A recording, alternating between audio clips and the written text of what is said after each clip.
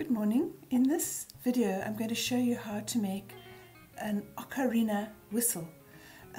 It's a little whistle made out of clay with a single chamber with a mouthpiece that you can actually add holes on the side of to create a tune. These are some examples of ocarinas that I've got in my studio. This is one I made that I've burnished and polished. And it also acts as a little rattle because I've got some little bits of clay inside there. That doesn't have any holes. This one has got a couple of holes over there, and you can do this.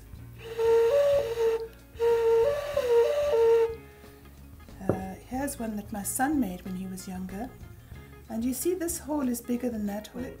Apparently the tone is created by the size of the hole. It always was a mystery to me is how people actually tuned their ocarinas to make proper notes, but it has to do with the size of the hole. So we need to drill our hole small and then increase it to change the sound. Also, if your ocarina is small in relation to a bigger one, it's going to have a higher tone. So this one's got a lovely high. It's also got a little hole at the bottom here that you put your thumb on.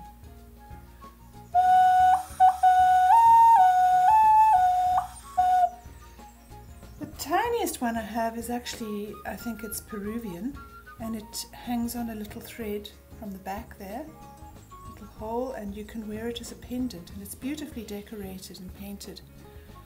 So this one, when I bought it, the chap who sold it to me played a beautiful tune, but I don't know how to make a proper tune. Here's another whistle that was made by me. It's a mermaid, so she gives an eerie mermaid sound. Little hole there.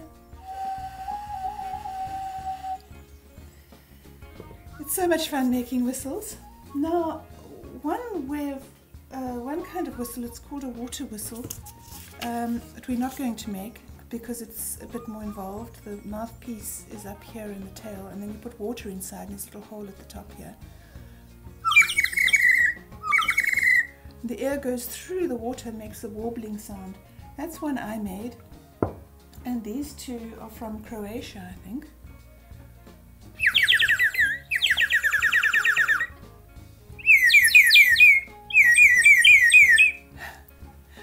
So I think we all have memories of those little plastic ones from our childhood.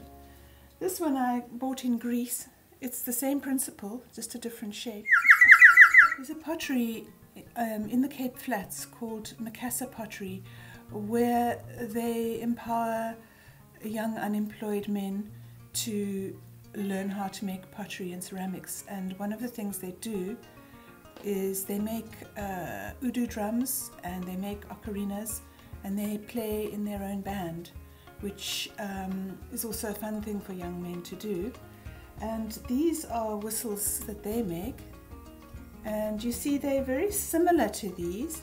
The only difference really is that it has a big hole on the side here, and with the hole you can change the tone. You don't actually need another hole on the side. If you open this hole more, you get a higher pitch. So you can actually play a tune very, very well with these. Also, the advantage of using this technique is that you can get your hand in here and make the little chamber sharper and cleaner to get your whistle sound. So I'm going to show you this method and this method. If you prefer, you can just make one bigger whistle with your clay, or two. So you must just play around and experiment. It takes a bit of practice, but it's so much fun. Now, to get the whistle to work, this is how you do it. This is the mechanics of it. It's a hollow ball, and it has a little mouthpiece. Now the mouthpiece, the air from when you blow must hit directly onto a sharp point there. So that little sharp point is what splits the air and makes the sound. That's how all whistles work. So to get that to function, you must use a popsicle stick, and you stick it in, and while it's in there, you take your sharpened other piece of popsicle stick, that will give you your sharp point for the air to. That's the crucial part of the whistle. So let's get started and see how we do. Cut your popsicle sticks so that one piece is bigger than the other. Then sand the shorter piece on a piece of sandpaper until it gives you a nice sharp point.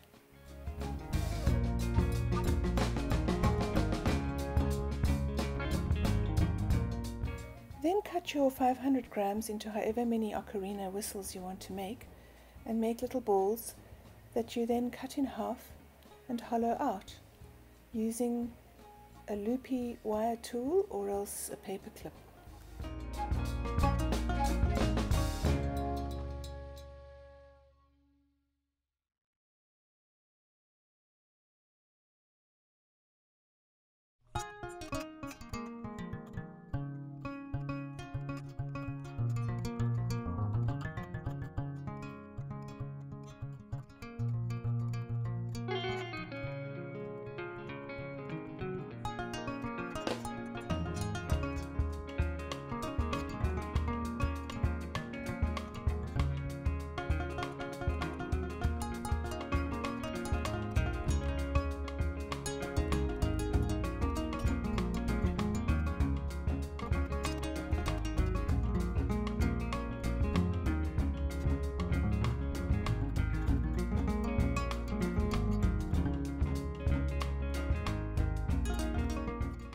Make sure the walls of your two spheres are nice and even and thin as you can, and smooth them with your thumb so there are no protrusions sticking out.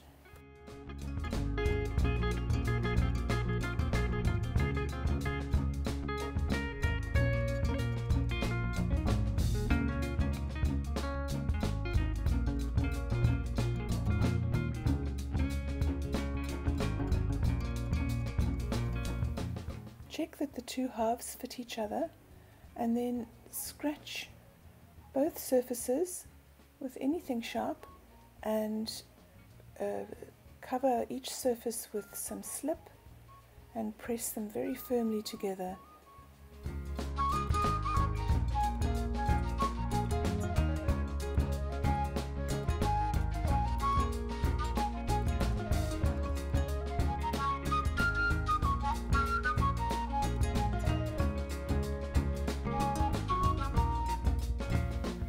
Bond the join with a knife or something else smooth, and then place a tiny little coil all over the join the whole way around the pot and smooth that in.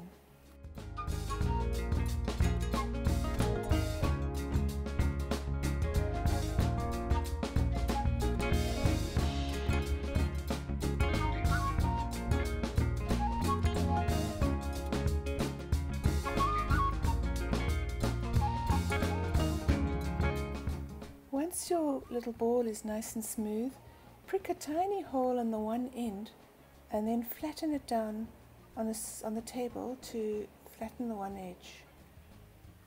And then you can start making your little mouthpiece that fits around the popsicle stick.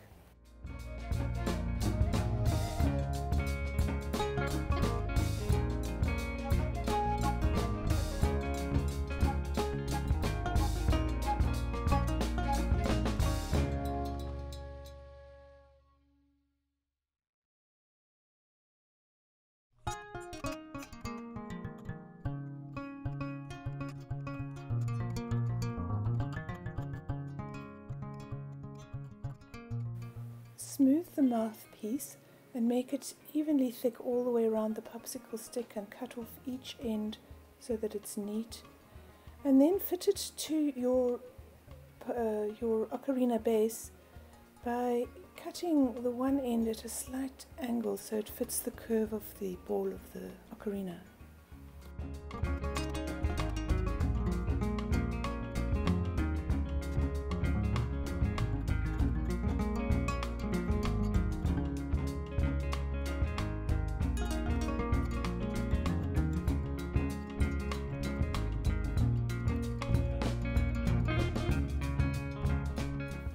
So the mouthpiece should be a continuation of the flat side of the ocarina that you flattened on your table. Then you need to mark it all the way around for where you're going to scratch and join.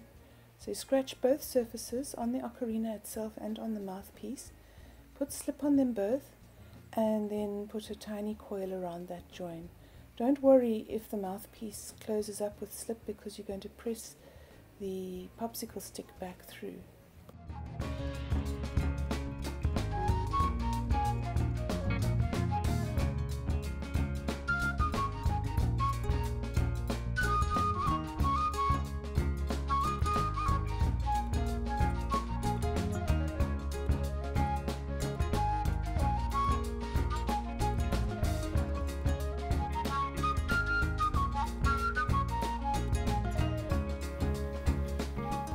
Once the mouthpiece is nicely joined on, you press the popsicle stick back in to the cavity of the ocarina. You can actually feel when it suddenly reaches the inside of the ocarina.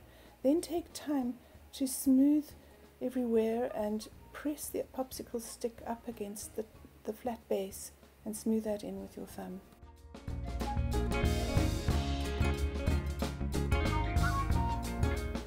So you press the longer piece of the popsicle stick straight in to the ocarina cavity, and then with your sharpened piece of popsicle stick you press up against the wood of the other one that's inside the cavity of the ocarina. Don't make the hole, the first hole, too close to the outside of the mouthpiece. It must be above the curve of the inside of the ocarina. And then you can cut a little square out with your popsicle stick and pull that out, and then check that the inside is nice and clean with something sharp, and then you're going to cut the furthest edge away from the opening of the mouthpiece at a 45-degree angle onto the piece of wood to keep it nice and sharp.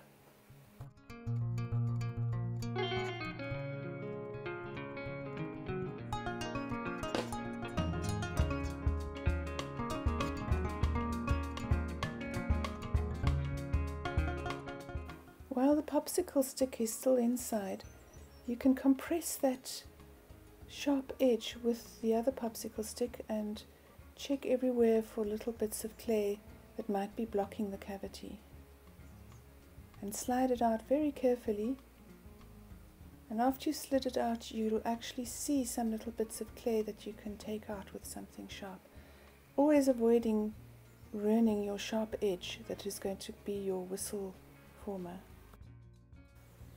If your whistle is not making any kind of whistling sound, you can put the popsicle stick back in, put a little bit of clay back on that edge and cut again after compressing it. So you can keep on trying again and again.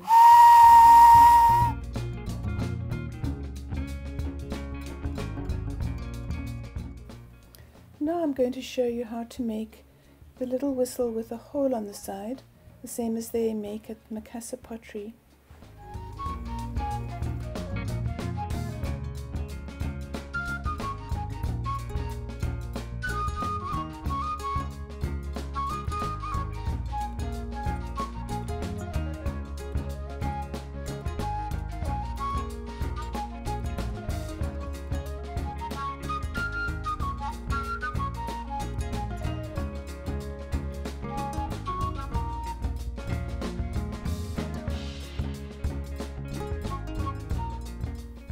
I'm making a little face, so my hole is going to be a smiling mouth, but you can do just a simple round hole if you wish. Cut it right through and then smooth it, and once you've done that you'll see the join on the inside of your ocarina, so you need to smooth that in with your fingers.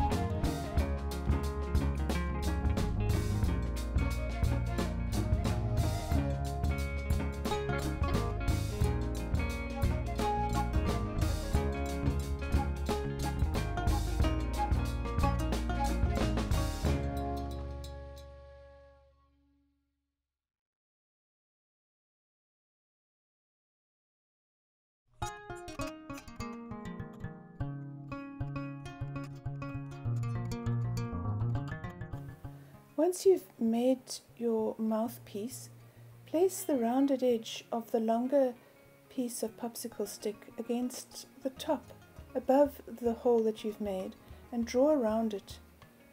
And that will be the hole that you make for the whistle edge, and cut that out.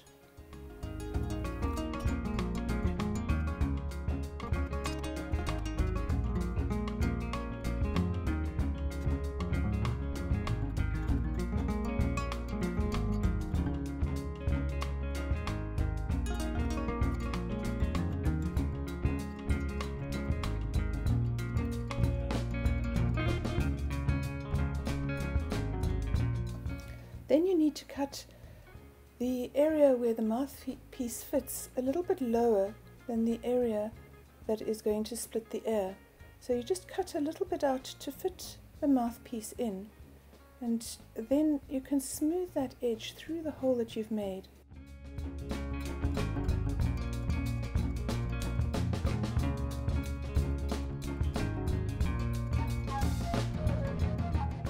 Spend some time sharpening that rounded edge and thinning it as much as you can so that it splits the air very well. And you can check that it's thin enough by placing your popsicle stick in. It needs to be the thickness of your popsicle stick, so you can smooth it on the top, on the outside against the popsicle stick, and on the inside against the popsicle stick. And holding it the way I'm holding it there gives you exactly the right angle for the air to be split.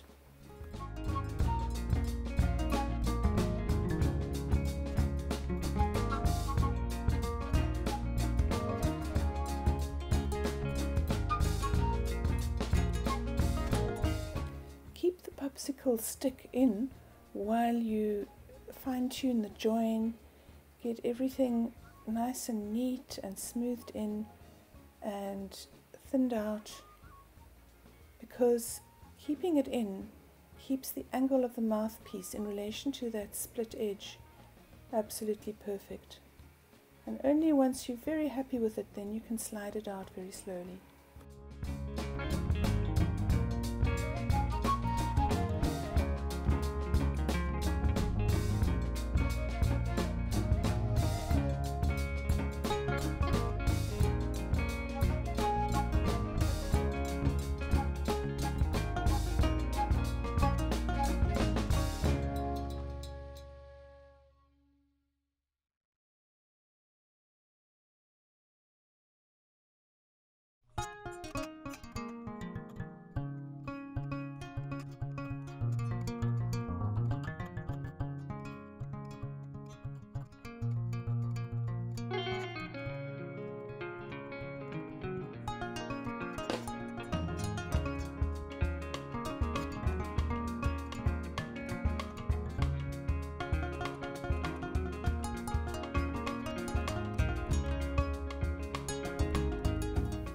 Once you've slid the popsicle stick out, you can just check for any blockages and take them out with something sharp.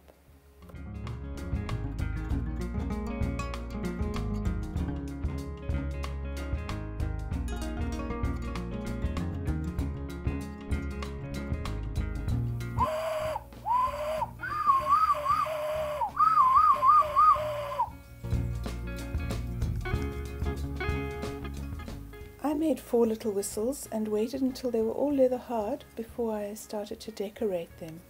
So you need to leave them for a few hours until they get nice and hard so that you can scratch in and design, or else scratch and join with some slip, any bits that you want to add on. This one I'm burnishing with a smooth stone so that it'll look like those other ones that I have in my studio.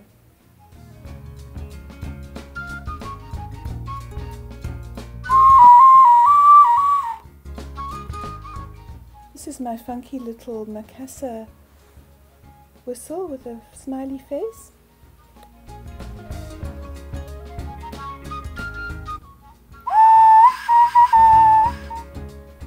This little classic one is a fish.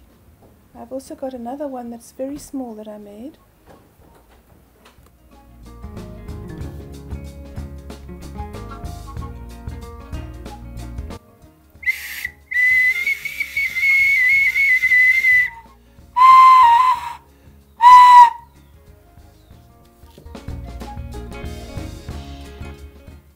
This is my little bird ocarina. I added a head that's solid because it's very small, and little wings.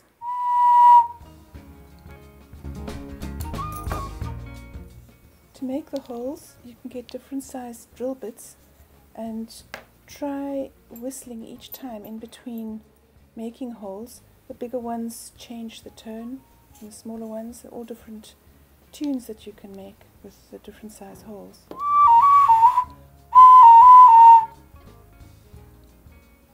Don't test your whistle too many times successively, because the moisture in your breath will weaken the little sharp splitting edge and wet it.